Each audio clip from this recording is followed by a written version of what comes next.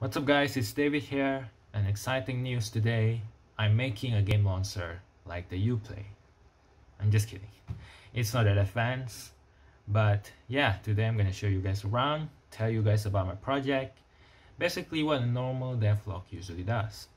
So if you guys are interested, make sure to stick around and let's get started.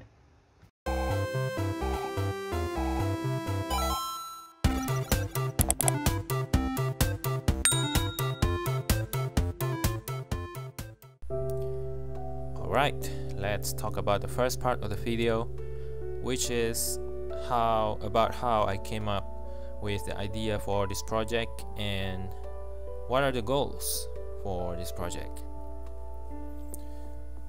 If you personally know me, or if you have been following my Instagram page, then you will probably know that I love to make indie games. And also I'm currently a student who's studying computer science, and so naturally for computer science student like me, I like to explore ideas or possibilities of side projects that I can possibly do. So the idea of making a game launcher came to me one day when I was playing games on my computer. Usually I buy or play games, PC games from Steam or from Uplay. These are pretty common examples, and yeah, these launchers help a lot in keeping our games organized on our computer, and it makes it easier for us to download or update our games. Yeah, I think game launchers are pretty cool, so that's basically it actually. That's where my inspiration for this project came from.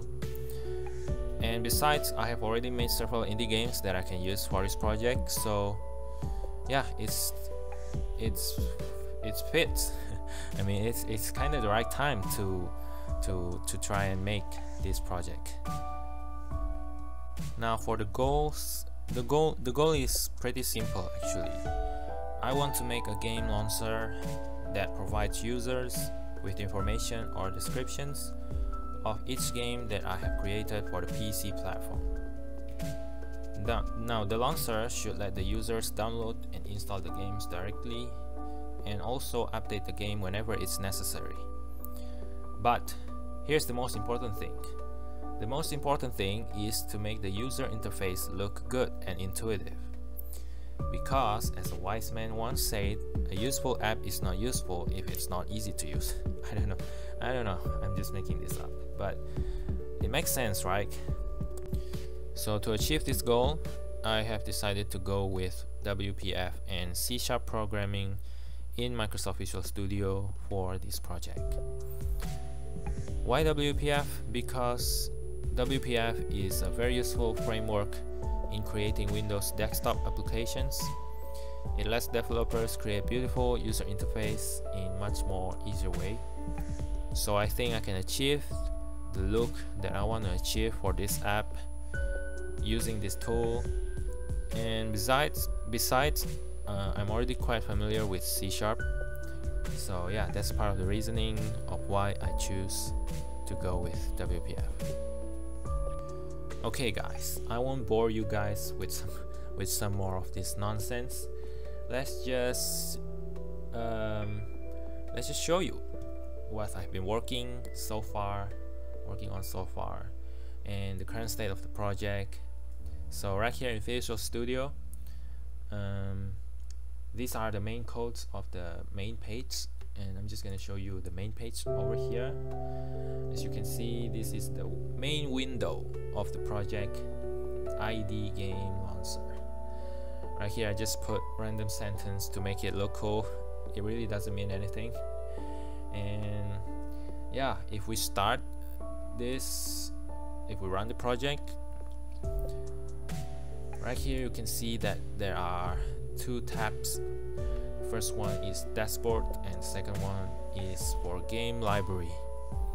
And this is the main page for the dashboard. As I mentioned before, the sentence, play like no others. Scroll down for more, and over here is still blank. I plan to put some more cool stuff in the future. And at the bottom there's a go to library button.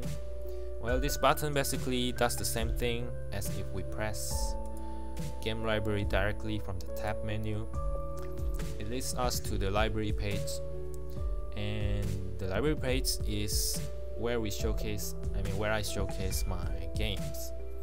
So I showcase 3 games that I've created: Agent Baby, Snow Yard, and Last Line.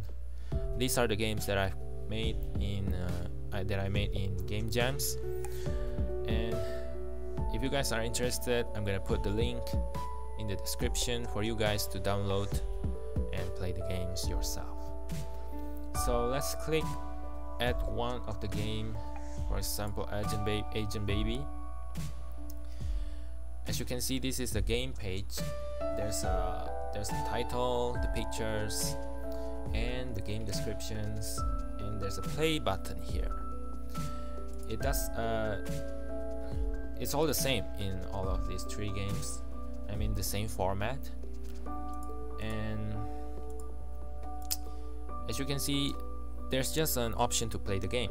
There's really the option to, for example, to download or update the games doesn't exist yet in this project, but of course that's one of the main goals that I plan to add to the project in the future.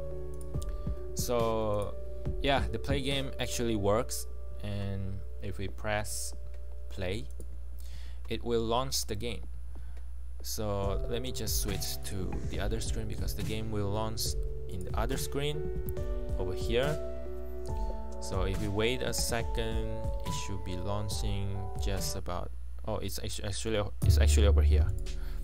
Yeah, it actually launched the game. And let me switch back to the second screen. Yeah, this play button works, but that's basically just what it does. It does nothing else. just launch the game. But yeah, that's the current state of the project. I actually kind of like the design. I'm actually kind of proud that I can come out with this design. But yeah, there's still so much more to add in the project. Okay, I think it's about time to conclude the devlog today.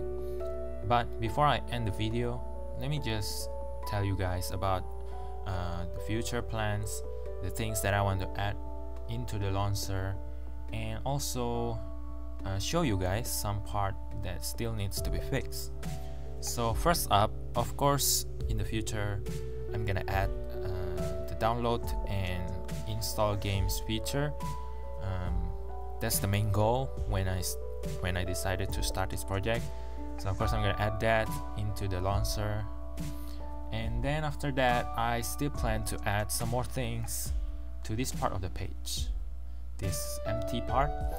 I don't know, maybe like some cool graphics or anything. Basically I'm just gonna push my creative side and see what happens. And the other thing is what needs to be fixed. What needs to be fixed is actually on the library page. Well, if you take a look at it right now, there's actually no visible problem. I'm just gonna tell you. Right now there are 3 games, so yeah, it's no problem. But let's say we want to add the 4th and the 5th game, then the problem will show up, because I haven't implemented a way in which the items will automatically set its positions to where it should be. For example, the 4th game should be here and the 5th game should be on the next row, but yeah, I haven't implemented a way, so it won't work. I think it will be easier if I just show you directly. So if we go to the code and add the 4th and 5th game over here,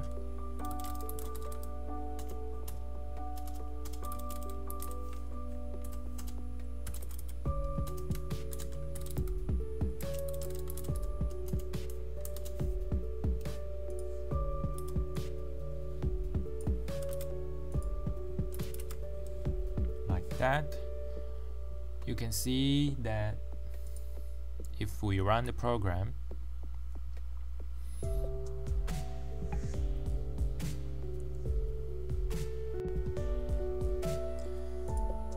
can see that the fourth game show up here, but we cannot see the fifth game item, which should be here. Yeah, that's it. This is the thing that needs to be fixed, and I promise you in the next devlog, this will be fixed already. And okay, I think that concludes the video for today. If you are interested in this project, it's available on GitHub, and you can check the link in the description. And also, if you like this kind of video, make sure to leave a like and subscribe. And one last thing, maybe, just maybe, if you guys are interested, I can make a step-by-step tutorial on this topic.